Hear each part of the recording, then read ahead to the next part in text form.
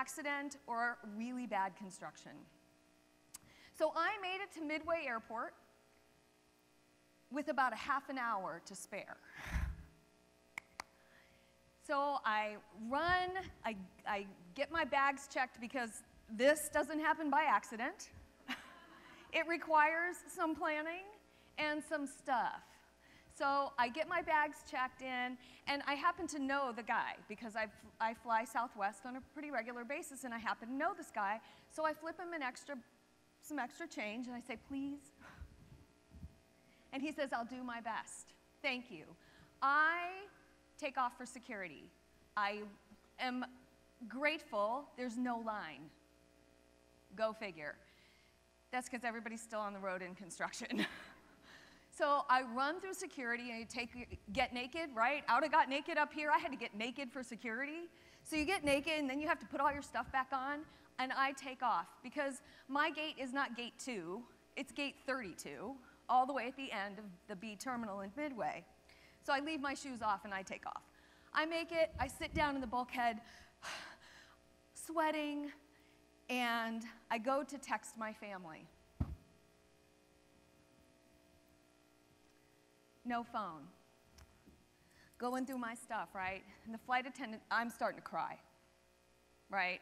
I just made it, and you know the cortisol level that John Minardi talked about yesterday? Yeah, mine, I have 2 brain tumors compared to him because my cortisol was off the chart. So I'm digging through my stuff, and the flight attendant sees that I am clearly upset. And she says, how can I help you? And I said, I can't find my phone. And she goes, well, where'd you leave it? And you're like, really? If I knew where it was, I wouldn't be panicked. I said, well, honestly, the only place I stopped was security. Can I please go get my phone? And she says, of course. Okay, so I walk back down the jetway, and there's another flight attendant there, or agent, and she says, you can't go get your phone. And I said, well, why not? And she says, well, if I close the door before you get back, you can't get on the plane. And in the back of my mind, I'm like, well, just don't close the door until I get back. But I don't think things work like that. So I'm like, okay, so I truck back up the jetway, and I get back on the plane, and my flight attendant that I had just talked to, who gave me permission to get my phone, was standing there, and she says, what happened? And I said, oh, they won't let me go get the phone because of the door, blah, blah. And about that moment, and now I'm really crying, I'm like, right? The captain of the plane turns around, and he says, what's the matter? And he puts his hand on my shoulder.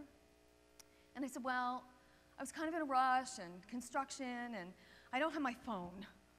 And I checked security, and I couldn't go get it, and I'm flustered, right? And he goes, don't worry about it.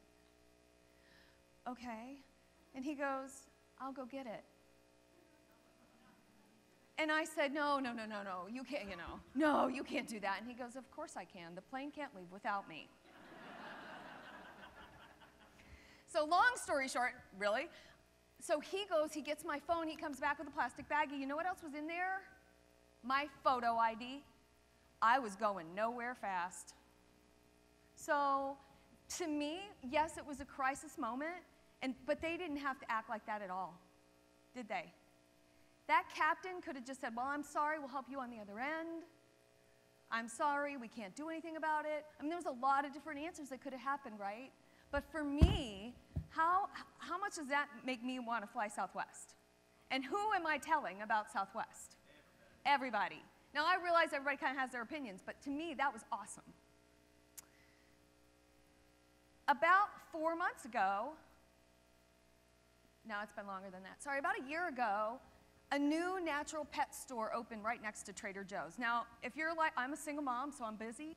So if I can find something that's in the same shopping center, that makes my life easier, right? Convenience. So I walk in thinking, okay, I gotta get, gluten-free, dairy-free, egg-free, everything for your dog, just like yourself, right? So I go in there, and the way they're set up is their checkout station, which is not a lane, it's a station, it's like a beautiful front desk, is right at the beginning of the store. And there's people, the manager comes out from behind the desk and says, hi, how are you? And I said, well, hi. He goes, have you been in our store before? And I said, yes. Or I said, no, I haven't. And he says, well, what's your name? And I told him my name, and he tells me, tell me about your dogs. What do you have? Do you need help? And I said, well, I have this old dog. And long story short, 2 weeks later I went in and he says, oh, hi, you're the chiropractor, Chris. And he knew my dog, he knew our situation, he knew everything.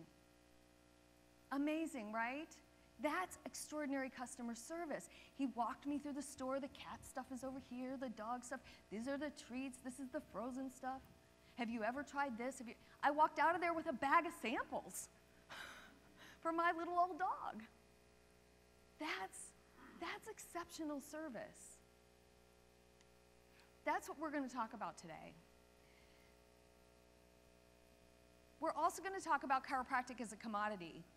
And again, we've talked a little bit about that today. And that's just a negative spiral to mediocrity. We're going to talk about the patient X, or the patient experience, and kind of the overarching principles of what you need in your office. I'll give you a few specifics, but you have to tailor this and be very aware of who your patient population is, right? Dr. Jennifer said that the other day, right? She said, tailor it to you. And Jenna Davis said it as well. Your patients are your patients. Whether you attract the businessmen in their $500 custom shirts with a monogram on the sleeve, if you don't have a hanger for those shirts, what happens when they lay face down on your table? What do those shirts look like? Right? Offer them a shirt or a place to hang their shirt and give them a t-shirt. What does that say to them? We respect who you are and the fact that you came in before you went to work to get adjusted. And we want you looking your best, anticipating their needs, right? So we're going to talk a little bit about that. There's a brand new book out by Bruce Loeffler and Brian Church that goes through a bunch of steps the way Disney does it. It's called The Experience. And who creates an experience besides Disney, right? Think about your carnival, your local carnival, versus your Disney experience. A little different, right? So that's what we're gonna take some of our material from that. That being said, it's a little bit more than paint on a wall. It's a little bit more than some funky flowers that you probably don't even know the name of on your front desk. It's about creating a climate in your office for communication. And it's actually a thing. The communication climate is a thing in communications. It's something that we teach. It's something that's taught in communications all the time. What is the climate that you set up? Is it friendly? Is it warm, welcoming? Does it cater to who your patient visits are? You want to have a spa, that's great. But if you are catering to the mom with 5 kids, she's going to feel uncomfortable, like something might get messed up, right? She doesn't want to bring her kids to that. So it has to be friendly for who your patient population is. So we're going to roll a little video. We're going to talk about some research. The research says that 89% of your patients or customers are going away after a poor experience. They're gone. And we learned today, I think 4% are only going to tell you that why. Only 4% are going to tell you why. And here's the bigger one, right? 26% of them are going to throw it up on Facebook. Nice. So all the Facebook stuff that we're trying to do, that we just heard about earlier today, and then here comes the, right? Trying to create all this goodwill. Here's the other piece is 37% of you don't even include it as a budget item line when you're thinking about how much money you're spending in marketing. You don't even think about creating an experience in your office or putting any money towards it. So we get flowers on Mother's Day and Easter and Thanksgiving and probably a couple others. My team is down here so they can tell you more. And we hand out roses, not just flowers, roses. Costco has them very inexpensively, and if you order them ahead, they're even cheaper. We give out roses on Mother's Day, and let me tell you, when that 85-year-old woman came in who had not had a rose since her husband died, she had tears. And it never even occurred to me that we might be doing something for somebody that they haven't had done forever, or maybe never.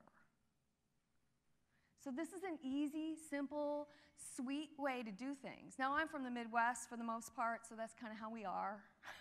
Some of it's just ingrained, and I'm going to talk about my mom at the end. I am a third-generation customer experience creator.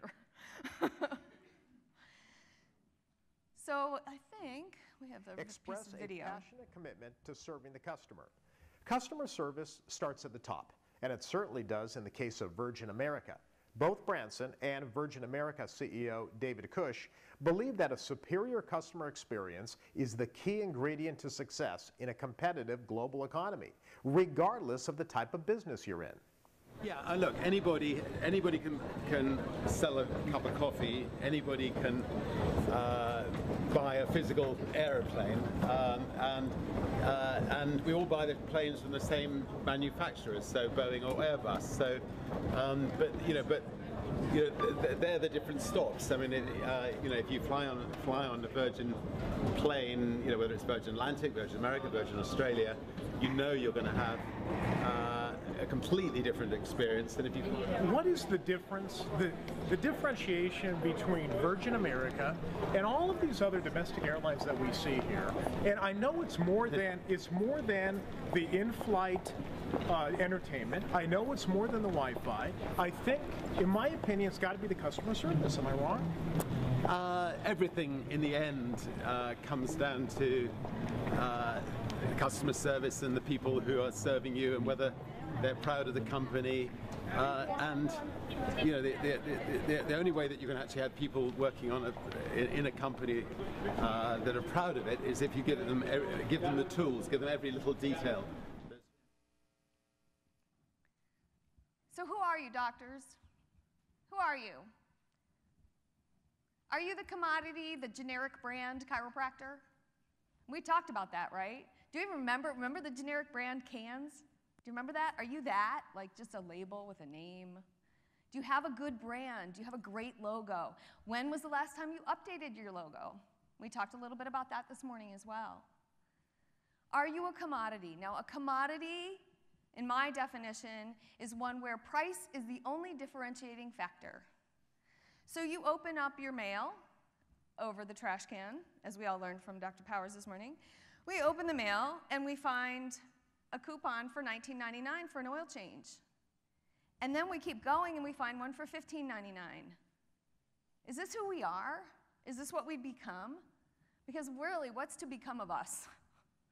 Because that doesn't work, does it? That so doesn't work.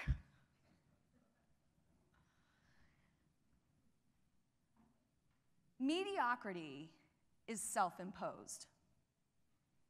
Mediocrity is self-imposed, and genius is our birthright. And I want to give a little bit of credit for most of my cartoons that I have today are from really an amazing cartoonist named Hugh MacLeod, who has a daily cartoon. And they're generally inspiring. And he worked for Seth Godin, who, if you haven't read anything by Seth Godin, you need to go do that too, because that's his marketing genius. And headspace genius. I mean, he hits both sides when you read him every morning. And so does Hugh MacLeod. So mediocrity sucks. We don't want to be there. So here's the coolest news of the day. 89% of the customers out there will pay more for a better experience. 89%. That works for me. How does that work for you? Wouldn't you like to bump up your adjustment rates from 50 to 55? If our bare minimum is supposed to be 50? Yeah, that sounds good to me. So where are your hearts, doctors? Loving service, our first technique. Right? This is where we are. It's where we need to stay, in our heart and in our values. And we've already talked about heart and values this weekend. I'm not going to go into that. That's not part of what I'm going to do. But I'm going to remind you that it needs to be in your mission and vision statement. It needs to be a part of who you are and who you're becoming as a doctor, because it forces you to grow, and it forces you to shift and change. And I put up a couple websites up there. The valuescenter.com is like the fastest values assessment ever. I mean, less than 10 minutes, not even. It's so quick. And there's a million articles about how to write a great mission vision statement in 3 steps or less, or 5 steps. So we can do that, right? Developing this compassion for people greater than the compunction to survive. The compassion to serve outweighs any of your concerns. Because the minute you get in that headspace and that heart space, that's when you shine. And your patients know it. Your patients know when you're having a bad day. You don't want to admit it, but they know. So stay in that space so that you can create an experience for them every day. This goes beyond the transaction, right? Mrs. Jones, that's $20 for your copay. Thank you very much. Do you need a receipt for that?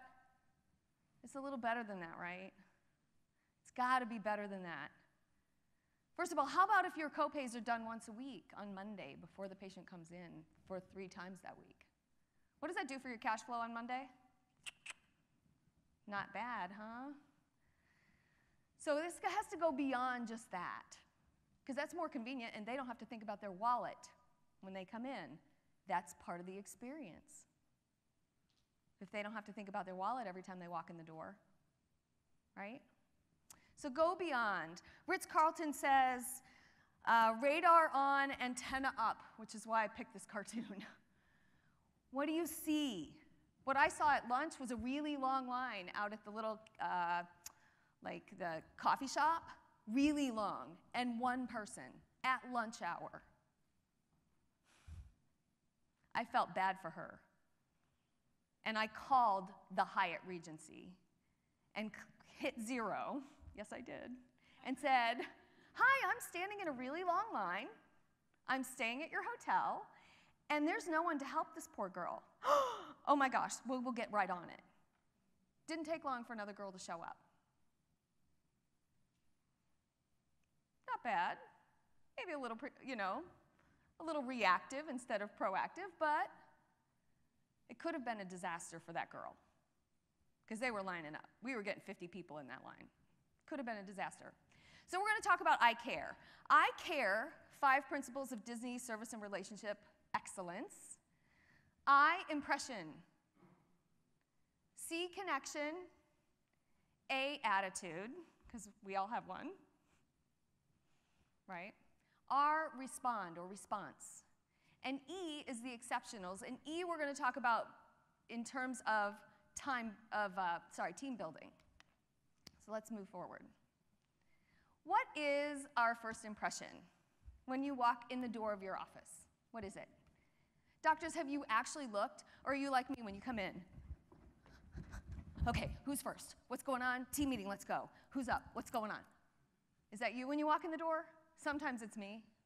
Okay, my team will probably tell you a lot more than often. I just dropped everybody at school. Everybody has their lunch. We're good, right? So you don't even know what your front office looks like because you just barreled through it almost every day. How long has it been since you sat in your reception area? I was at my Acura dealership the other day, and I was sitting, waiting. They have customer service awards everywhere. And I watched one of the salespeople walk through, straighten up the magazines, fill up the little coffee thing. Behind a big glass door, there's a kids area, and those chairs were just a little askew. He went in and tidied them all up. Now, maybe he has his own compulsions or whatever, but still, if he felt like that was his responsibility, he's just a sales guy. He's supposed to be out selling cars, but he knows that if he's going to sell a car to me when I come in to bring mine back for service, I don't want a mess. So how is that climate for communication? What is your first impression? Does it engage the patients? So in our office, we have a hydroponic garden that's about 6 foot tall. It's round, and it grows things all the time. Jody has taken it on. It is her baby. She tends to it. It always looks amazing.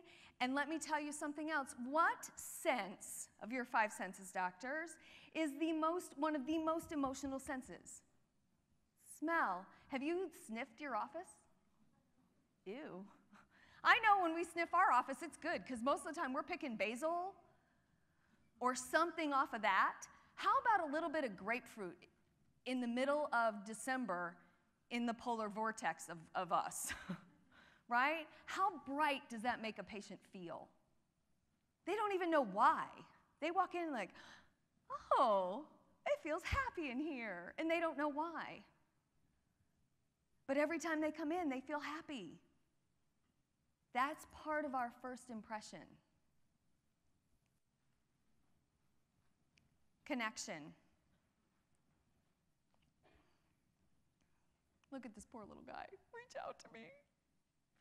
Where do you connect to your patients? Where's the first place you connect to your patients? Phone? What about your website? Is it friendly? Mine has videos all over it. And you want to know what? None of them are perfect. None of them are perfect. I sat down with my computer on a bright sunny day in my family room and decided I'm gonna plow out some video. I have a Mac, it works great, right? Great customer service, great product. So I sat down in front of my Mac and I just plowed through some videos, and I just said, like I stand up here and talk from my heart, I sat there and just said, hey, welcome to my office. This is Restore Healing Center, this is what we do. This is how, and then I would do one on massage, and I did one on chiropractic, and I did one on our functional medicine, I did one on losing weight. I did a whole bunch of them, and I had my webmaster throw them up where they belonged in the website. Approachable. They know who I am, and if they don't like me ahead of time, then they're not gonna come in. That's awesome. Right? It pre-selects. Attitude. It's a choice, right? Our attitude is our choice. We create our attitude, and our attitude creates our patients. We bring happiness. If we bring happiness, it's really hard to have a really bad experience in our office. I know, Mrs. Jones, yeah, you have 2 copays. I know, and she's crabby. I understand. Let's see where that happened. I know I paid last time. It's okay. Let's figure this out, right? And that brings me to response. How are we responding to our patients? We bring a yes attitude in, and we want to help them. Restore Healing Center, I can help you. Not what are you doing or what do you want, right? Restore Healing Center, I can help you. That's a response to the patient. That's their touch points. That's connection. That's communicating our warmth and love. So our responding to that patient who's crabby about 2 copays, we say, oh, look, Mrs. Jones, remember last week when you were in, Janie had to leave early and we missed getting your copay, our bad. Totally takes her down. She's like, oh, okay. Instead of, you owe it. Which we've all experienced that, right? We've all experienced it. So the minute you learn how to give and come from a place of empathy and compassion, that creates an extraordinary experience for your patients. So one of the things that also creates response is anticipating needs. So I've been thinking about this, and frankly, I think this is the first time my team may be hearing this. Sorry. I had this great idea. So in the winter, patients hate to bring in their slushy boots and stuff, and they really hate to get it on the bottom of your table. And we have wood floors, so it gets trapped everywhere, and it's just a mess, right? So some is a little bit selfish, but I decided I think we need like a little pad people can take off their boots and put on a pair of black socks, right? Black because they don't get dirty. You don't have to pair them. They can just be in a clean box called socks. A box of socks. And they can take them off and put their boots on. They can go in the dirty box of socks. But patients will feel more comfortable in my office, and I've anticipated a need. And they need that.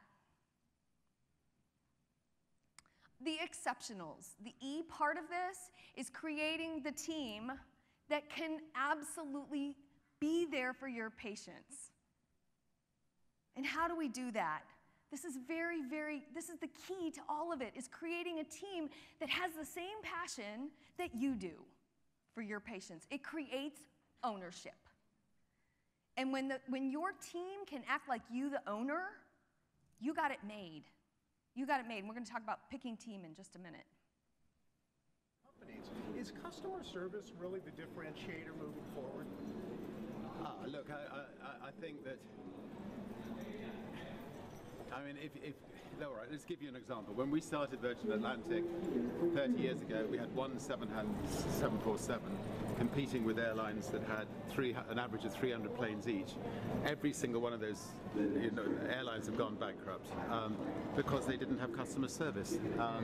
They had might, but they didn't have customer service. So customer service is everything in the end. Lesson number 4, hire people who have the Virgin attitude. Virgin America is very selective, hiring only about 1 out of 100 people who apply. Those who make it are competent, friendly, and committed to providing customers with a superior level of service. We look for people who are, number 1, positive, number 2, are friendly, and just have a good outlook on life, and who see things, glass half full people. So that's the first thing we look for, and then of course we make sure they've got the technical capabilities of mastering the job, which generally they do. And that's once you have that, that's 90% of the battle. Lesson number 5, empower your employees to make every experience great. Once you hire the right employees, give them the best training, then let them use their imagination and creativity to solve problems. That's right. We have to empower our team. Will my team please stand up? I know they're so embarrassed right now. They so are not these people. This is my awesome team right here.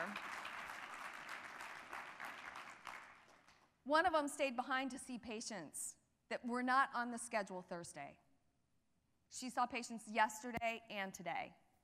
She was there for our patients because she's empowered to do that, and she knew that I would not be upset about that, because our patients come first in all our decisions. Our patients come first. It's not about me. It's not about us. My brand new associate was there, and she saw patients for us. Who's a rock star? Oh my gosh, she's a rock star. So happy caregivers.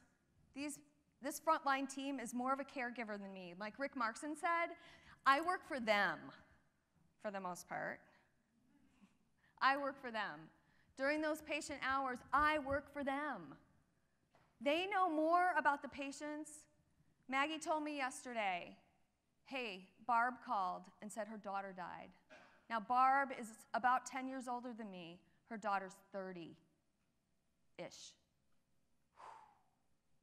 I got to make that phone call, right? That phone call will happen right after this.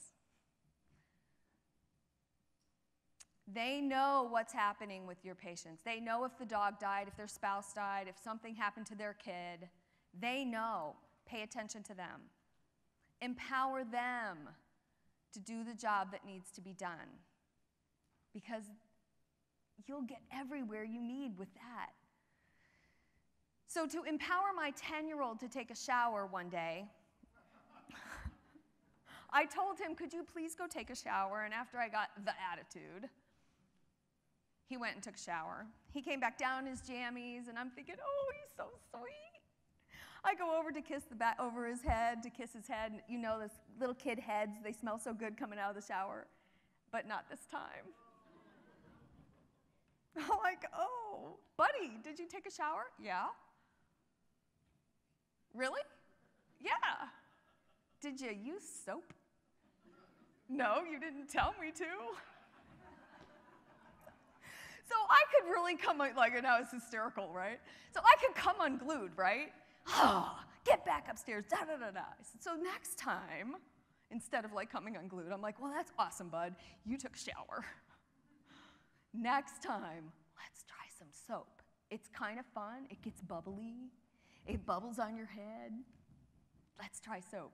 So in those moments, when you've empowered your staff, and maybe they don't wash the dishes like your spouse, maybe they don't wash your dishes the way you would, but the job gets done, go ahead and reward them anyway.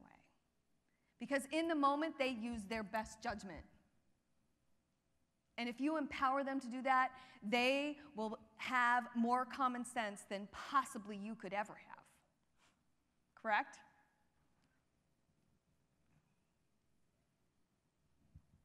There we go. How are we going to hire this team? How did I hire this team? What personality traits? If caring is the new hard currency, and this is what decommoditizes us, what are the personality traits we're looking for? How about some empathy? Let's put that at the top of the page. Find empathy. Find caring, compassionate, listening, empathic people that can anticipate what's happening. Innovation happens from the bottom up. I got a survey forwarded to me by one of my team members, and it was from her vet, saying, what could we do better? Take our survey. It will take you less than 90 seconds. Ask your patients what to do. Ask your patients what they need. Okay? That's the best way to hire a team, hire for attitude. Create this, and you will have the most amazing experiences ever in your office. You will have rewards that you can't imagine. My grandma taught my mom, who taught me. Creating the experience lasts for a lifetime. Thank you.